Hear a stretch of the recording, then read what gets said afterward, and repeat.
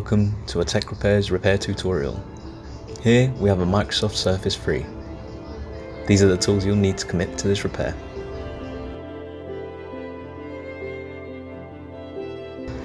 Initially, you're going to need to take the LCD off. A good idea before doing this is applying some sort of heat to the LCD. You may use a heat pad or a heat oven, specifically designed for this kind of stuff.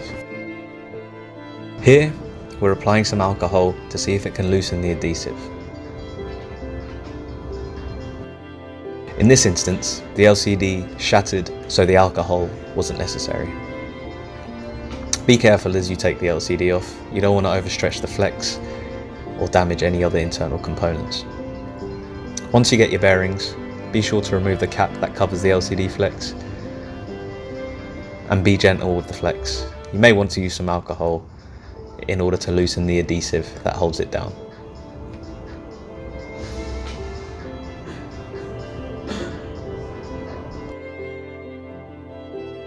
Once you've removed the LCD, you're going to need to remove any excess glass remnants that have remained on the tablet.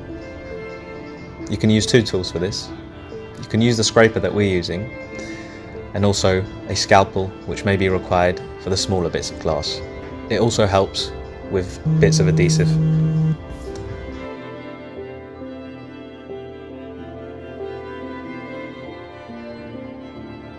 When removing the adhesive, be sure to take extra care when doing anything around the camera components, as any glass or fragments that go into the camera may well damage it.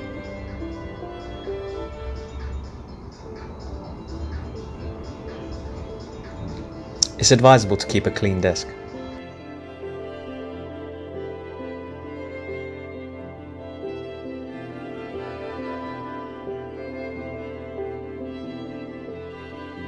Once you're happy that you've adequately cleaned the adhesive and the glass off, be sure to tap any excess glass that may have landed inside the tablet or the circuit board. The most important thing to remember to do is always test your new LCD before putting it down.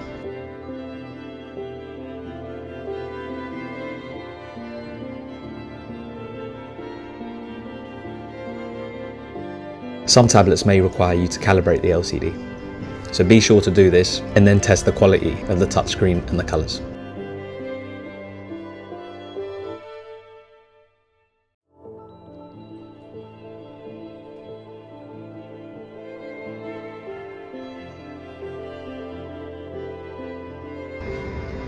Once you're happy with the quality of the LCD, you can move on to applying adhesive to the tablet.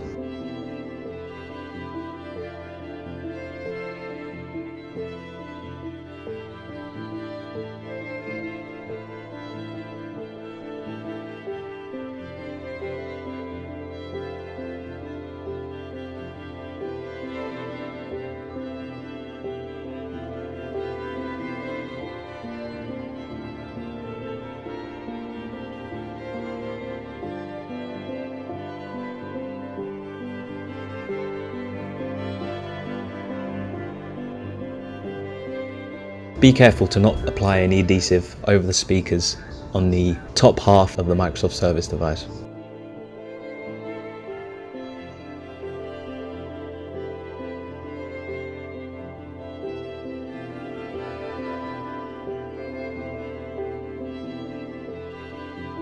Try cover as much of the surface area as you possibly can without covering any of the cameras or vital components that should be left exposed, such as infrared sensors and light sensors.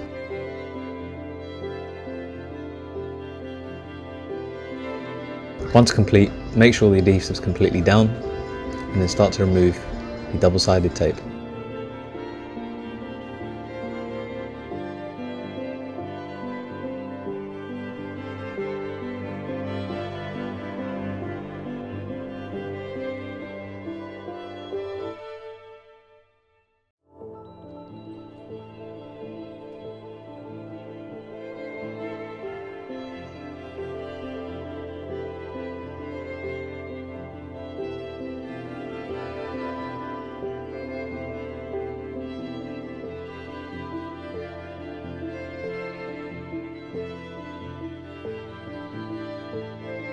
Be careful while putting the LCD back.